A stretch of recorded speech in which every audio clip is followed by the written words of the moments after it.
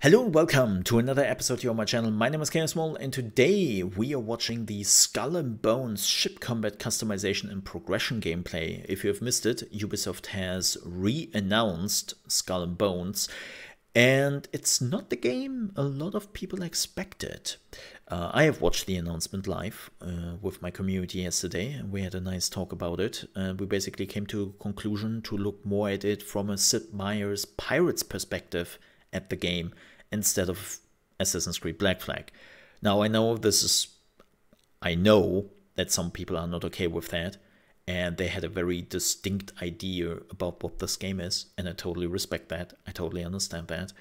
But I want to watch the movie to see, the video. It's not a movie. It's not that long. It's only 8 minutes long, Mole. But I want to watch the video which is going a little bit more into the progression and how you can actually customize the most important thing in the game. And no, that's not your pirate, that's a ship. So let's have a deep dive into it and let's see what they actually have to offer. Shall we?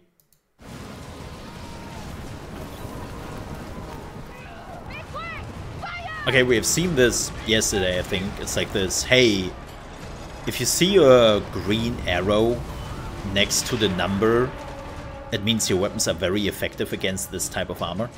In this case, it's the mortars. Skull and Bones just revealed new gameplay and is bringing you all that good pirate action on the Indian Ocean when it launches on November 8th. But we know why you're here. You want to know more about your ships and blowing stuff up. Yes. Well, to learn more about your fleet and combat so you can blow stuff up, we spoke to Senior Game Director Ryan Barnard. All right, let's start at the beginning. So can you tell me a bit about the Dhow, the first ship that players will captain in Skull and Bones? Sure. So as you mentioned, the Dhow is our smallest ship. It's the first ship that you get when you start the game as you're rescued by what will eventually become your crew. It's what we call kind of the hunter-gatherer ship, where you learn how to gather resources and hunt some of the wildlife to basically. I think we have a term for those type of ships, bigger and better ships in German, and it would be a nutshell, right? That's a nutshell ship because it has the size of a nutshell and it looks like a nutshell. So different weapons and different armors. In the early hours, will players have the tools to start fights with other ships, or is it more of a lay low until you can have a bigger boat situation? If you choose to join a PvEP server, meaning PvP is enabled, you can engage with combat with other players at any time. Okay, quick stop here. This is something I have noticed yesterday, and this is the first time they actually, I think, confirming it, that there are multiple servers. So this is more like an MMO situation, because when you were looking at Sea of Thieves has a live server / shared world. There is no choose your PvE server, choose your PvP server. You go into Sea of Thieves and everything is the same thing. And it seems like in this one, there are actually servers you can choose from, which is fascinating to see. And yeah, let's hope they're actually talking a little bit more about it, because I'm very interested into the PvP and I want to know how the server situation works exactly. Even on your Dhow, having little spear fights is actually kind of fun sometimes. You'll be upgrading your ships pretty quickly in the game to get something larger where you can start adding cannons, some more firepower, and then you might want to start taking on other players if you wish. It's a little bit easier to sink them. And I would definitely have two servers, the PvE server for merchandising and PvP servers for more action-oriented gameplay. Maintaining an array of different ships for different activities. At launch, we have 12 playable ships, which we call the Captain's Fleet, that we want the players to eventually acquire, unlock, and 12. And we definitely are more in the second camp of that question, where we want the ships to have things that they're best at. We call them kind of tools. I think that makes sense. I'm actually surprised that we have that many ships right from the get-go, because 12 is quite a number for ships. Like, keep in mind, we are not talking about classes, we are not talking about like special weapons or anything. We are literally just talking about ships and having 12 of them. Like, we have the Dhow, we have the Brigade, we have the, oh god, what was the other one they showed yesterday?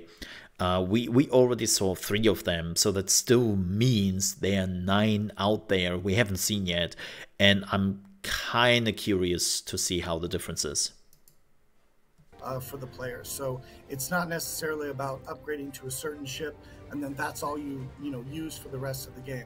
I'm sure players will get an affinity for the certain types of play styles and ships that they like the most. So they're all different play styles, okay? Right tool for the job, and maybe another ship that they want to craft and customize out in their loadout for taking on certain types of activities and certain type of pirating.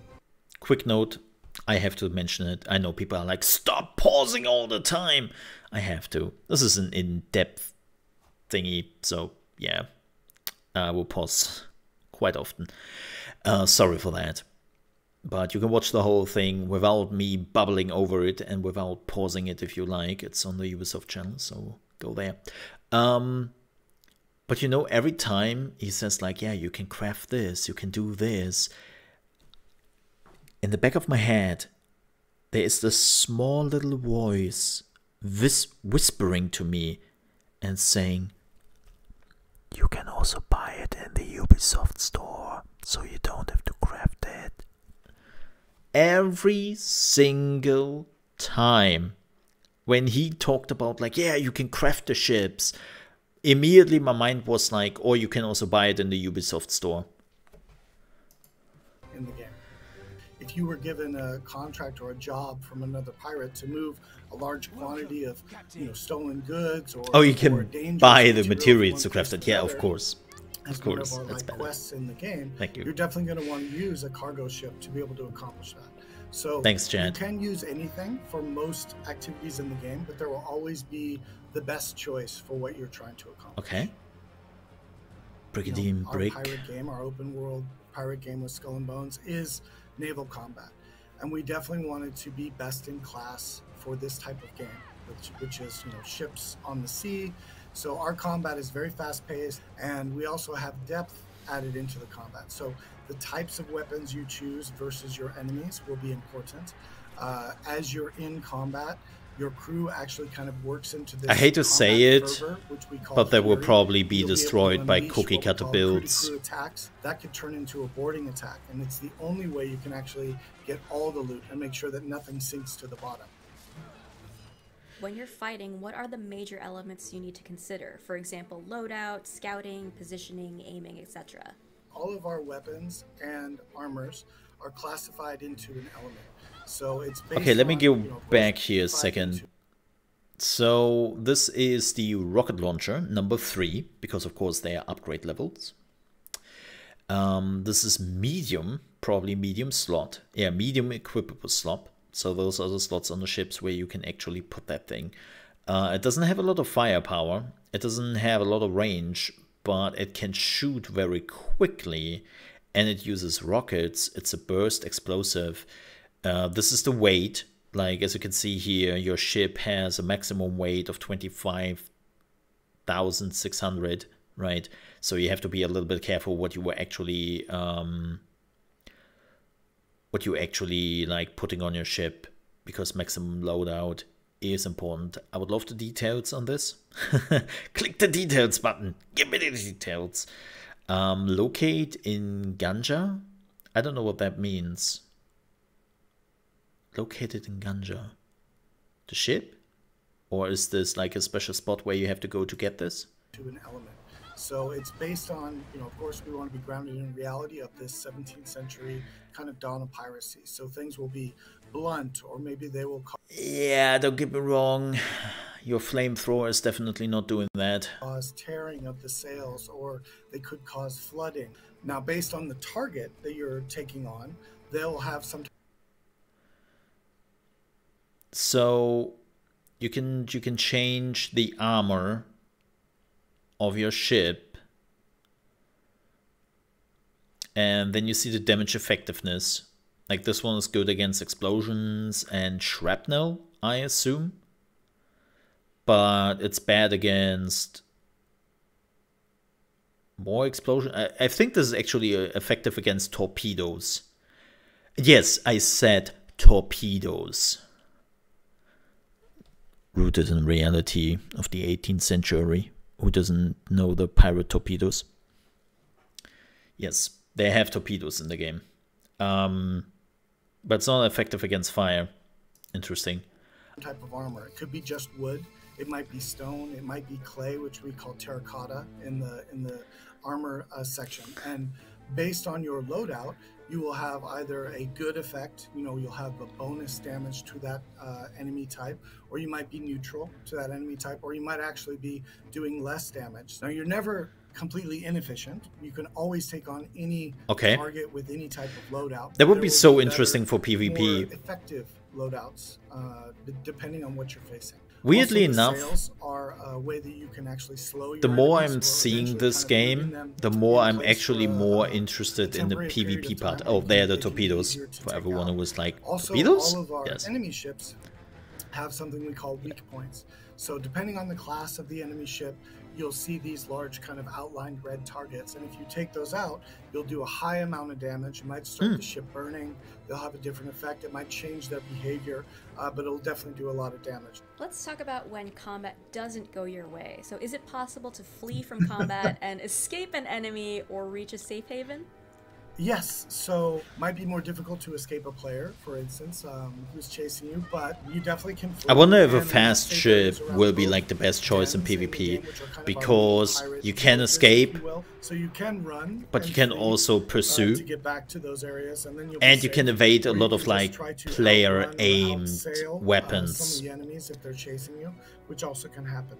And some of our If I have learned one activities, thing in the whole PvP, point might be just to kind of speed is of the snatch essence. and grab. So you get what you can while you can hold off the enemy, the reinforcements coming, and then you were always planning on running at some point. So that's definitely possible.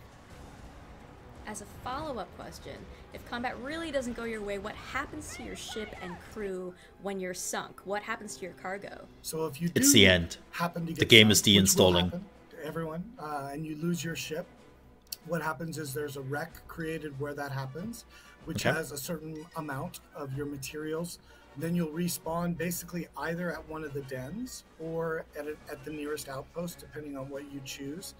And most of your materials are mailed back to you. They're insured, so you can get them in the mail. If you choose to then go sail out to your wreck and no one has looted it, like another player, then you will basically get all of your materials. I wonder back. how many players can It'll just actually cost be you a on little the bit of time, servers. and you recraft your ship and you keep going. Like, they have dedicated servers, so I Stolen assume Bones is an online open world or open sea. it will game, be more and than so Sea of you Thieves. definitely will be coming across other players, and whether or not PvP can be an option is based on your choice. So are you on a PvP opt-in server or not? So if you are, then you have to be kind of wary and make sure that you're not going to become the target of another pirate. But at any point, if you feel like that's not for you, or you feel like there's maybe too many players that are engaging in PvP on the server you're on, you can just opt out immediately and go to a PvE only server, and you don't lose any progress. There's no Oh, penalty, so there's you no can just problems take with your that. ship to And whatever maybe server you progress want. a little further, you get a different ship, you upgrade some of your weapons, and maybe you want to jump back into a PvP enabled server, because there are benefits for playing and risking more on the PvP enabled servers. Interesting. Okay, so you're also getting more stuff. Okay, this is the end of the video. I'm ready for combat. Thank you all for watching. Just try to. That's interesting. So, like, it's kind of weird that we are watching a video about ship combat, customization, and progression gameplay. By the way, I feel like they haven't really talked about the progression at all in this video, but that's just me. But actually the biggest like takeaway for me here is the PvP, right? Like, it seems like they are talking a lot about PvP. So we have multiple servers for PvE and PvP, which is already cool. And you can take your ship with you, which is also really nice, because that means you're not losing any progress and you always have your ship with you. As somebody who has been playing a lot of MMOs who are also focusing on PvP, this will be a mess though, for various reasons. First, whenever you are going on a PvP server, chances are very high that everyone will do PvP.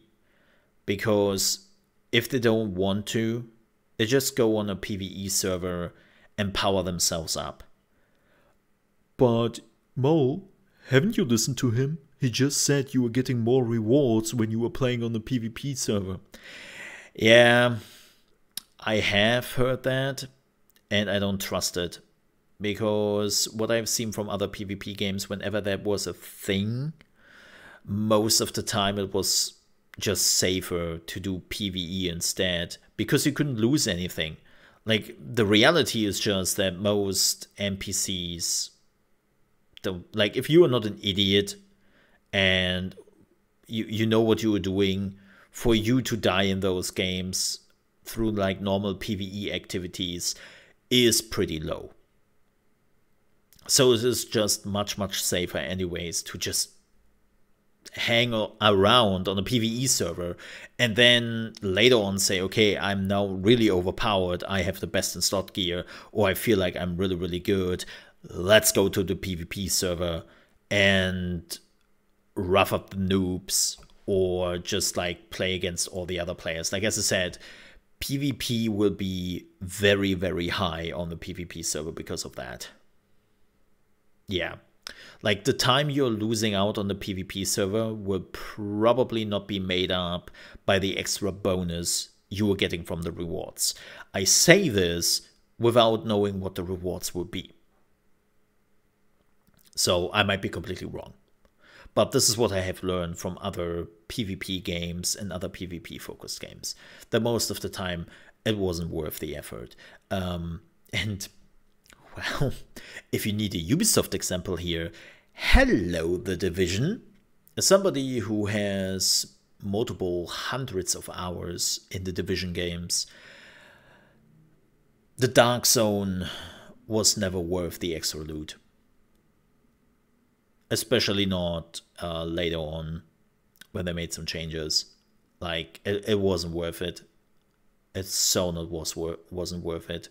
So maybe they have learned from it, but it's not the same developer as The Division. So I don't really, I believe it when I see it, right?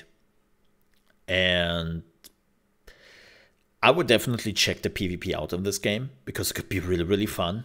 I'm kind of curious to see how like this works in groups. Like, one of the main reasons, and I have never hide that feeling, but one of the main reasons why I didn't continue to play Sea of Thieves is because I had moments where I didn't want to participate in PvP at all, and the game was like, well, sucks to be you then, we will still force you to. That they're actually giving you that option where I just have like 2 hours of time and I just want to do some like merchant runs or whatever. Like, this game could be exactly what I'm looking for, because Sea of Thieves doesn't let me, right? So maybe this is the game which could catch me. And yeah, like, I have to see more. I really want to play it. I have signed up for the Insider thing. Unfortunately, it is under NDA. We have to see. We would definitely have some chance to play it, and then I can stream it. Yeah, at some point. But with that said, we are at the end of the video. I hope you enjoyed it. If you did, please leave a like. If you're new to the channel, you want to see more Skull and Bones videos, because I'm still kind of curious about this game, make sure you subscribe to the channel, because there will be definitely more videos in the future. With that said, thank you so much for watching. I hope to see you next time. Stay safe. Till then.